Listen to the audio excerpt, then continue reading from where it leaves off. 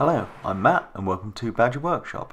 The top of this box and the drawers just become a dumping ground, so I need to sort it out.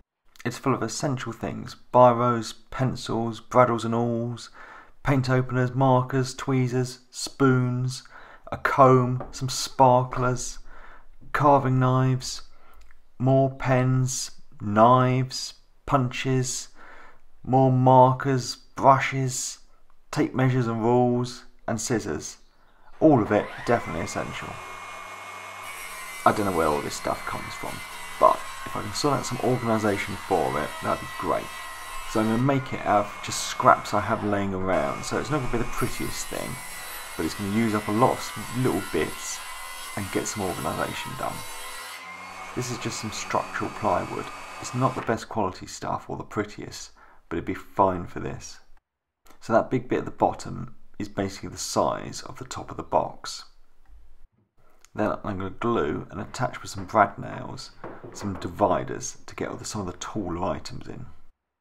When you close the lid of the box, it locks the drawers and then you can lock the whole thing, but I have never once done that, as I'm on my own in the workshop. No one else is going to be using my tools, so the box lid never gets closed. It's going to stick out the top of the box, which means I won't be able to close it, but as I never have, it's not a concern for me. The drawers work okay for like the pens and the punches, but these are things I use all the time, so having them just there that I can grab I think would just be much more convenient. I can then free up the drawers for things that need a little more protection and that I only use in a blue moon.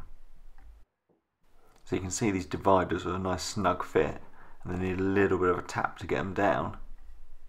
Probably could have got away without any glue or nails at all, but I'm a belt and braces kind of guy. So on the back they're going to be kind of higher cubbies for things like the pens and pencils, and then I want a second tier that's lower for some of the shorter tools.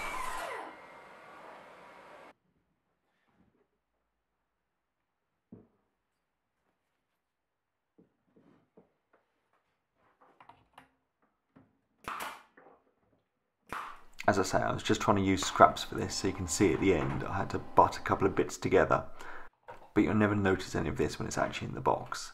Now I can start getting all these essentials put away.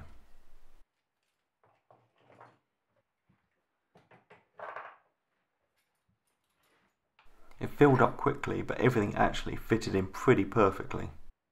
I keep all my drill and screwdriver bits in a Stanley case, but I don't want to be going in it every time I need something that I use almost on a daily basis.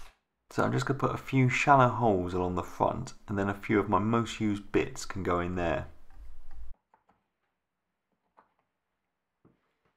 Time to see if it fits. So it just lifts into place, and then you've got the front little lip bit where I can get my tape measures and rulers.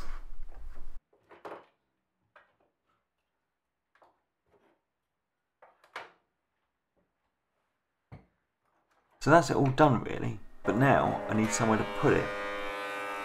It's been sat on my assembly table or my workbench, or I move it from one to the other, so it's in the way. Keeping on the theme of scraps, I have these little offcuts of scaffold board, and they're cupped over time, so I needed to plane them and thickness them to get them all flat. With that done, I can then rip them down on the table saw. So my plan is to try and get this box behind the fences on the miter saw. Now it's too wide to just fit there, so I need to make some little feet for it to go on. These bits of scaffold board are nice and chunky because there's a bit of weight to that box, so they're just going to get glued and screwed together.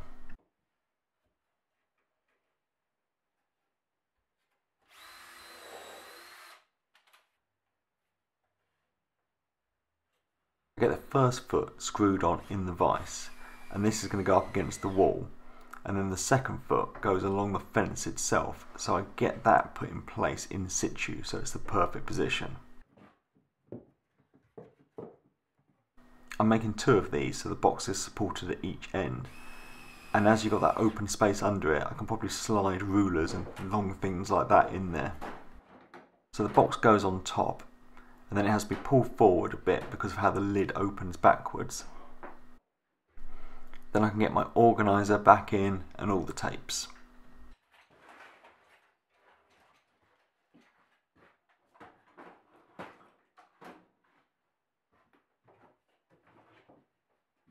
Really pleased with this. It's really organised me, and it's used up a bit of dead space behind the saw, and it means I've regained some workbench space. And it's all lifted up high enough so the stop blocks still work fine. Thanks for watching, thanks to my patrons, and please subscribe for more videos.